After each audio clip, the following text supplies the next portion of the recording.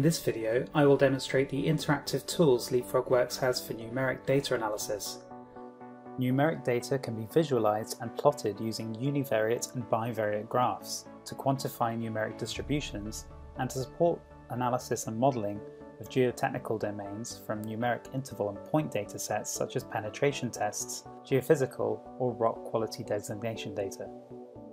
The graph types include histograms, log probability plots, scatter plots, QQ plots, and bot plots. In addition to these graphs, there is also a table of statistics available. These graphs and statistics are available on imported numeric borehole tables, merged tables, composited tables, and points. While the statistics for an entire undifferentiated dataset can be useful at times, you will typically gain more valuable insight into geological and geotechnical environments if you focus on unit-specific statistics. Generally, imported interval tables don't contain both the numeric and categoric lithology data that would enable unit-specific statistics. Fortunately, Leapfrog Works has the capability to combine separate interval tables into a single merged table from which you can calculate statistics independently for different units. I'll demonstrate how to create this new merged table and then discuss the available statistics and graphs in more detail. To create a new merged table, right-click on the Boreholes folder, then New Merged Table. I'll select the Geology and RQD UCS tables and click OK. This new table now contains geological and numeric data. Next, in order to calculate unit-specific statistics, I need to create a query filter for the units of interest: schist, sandy gravel, and granodiorite. To build a query, right-click the New Merged Table and select New Query Filter. Click the button with the small dots and build the query as follows. Merge Table 1, Geology, is schist. I'll repeat that process for the granodiorite and sandy gravel units.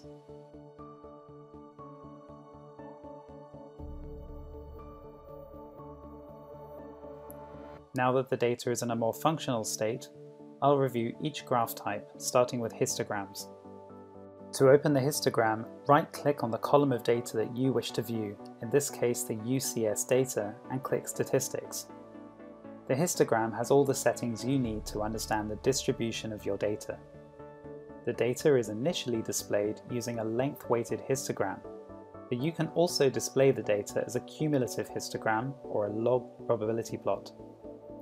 If necessary, you can choose to display the histogram of the log or view the x-axis by percentage. A box plot of the data automatically plots beneath the histogram, with different visualization options here. The limits of the plot can either be left as automatic and will rescale as the plotted data changes, or can be defined by setting the x and y limits. You will get the most value out of these tools when you take advantage of Leapfrog's visual and dynamic environment. We can gain an understanding of the data in its 3D context by selecting it in the histogram and simultaneously viewing the filtered information in the 3D scene. If I switch to viewing the geology column in the scene, I can see which units these high UCS values correspond to. They appear to be dominantly the granodiorite unit. If I'd like to analyze and understand the data within a particular unit or domain, like this granodiorite unit, I can do this using the Query Filter dropdown. You will notice that as the data selected to appear on the graph changes, so do the key summary statistics. To take advantage of this filtering functionality, relevant query filters must exist for the column of data. Next, we'll take a look at the scatter plot. To access it, right-click the table of interest and select Statistics. Choose the scatter plot from the resulting window. You can set the X and Y columns accordingly and log the axes as necessary. I'll set the point color to the rock units, or alternatively, I can set a query filter to a specific unit to plot just that unit. Data on the plot can be selected using the selection tools in this toolbar, and the corresponding data will be selected in the 3D scene. Simply click and draw to select points to see the corresponding data in the scene. You can either replace the current selection using this tool or add to it using this one. This button allows you to remove points from the current selection. To remove the selection entirely, click here. Additional options include showing the weighted linear regression line as well as the conditional expectation. Next, let's take a look at the QQ plots and box plots. To open, right-click the table and select Statistics. This time we'll select the QQ plot.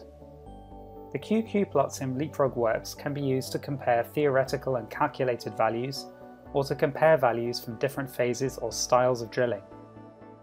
Using query filters I've previously set up for this project, we can compare the RQD data from the two phases of drilling by selecting the appropriate query filter for the X and Y axes.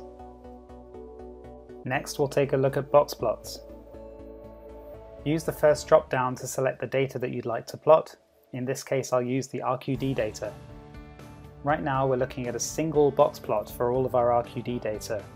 However, since we've plotted the data from a merged table that contains all of the lithology data, we can view the plots for each individual unit by using the category drop-down and selecting the geology column. Click Select All to view all of the available plots.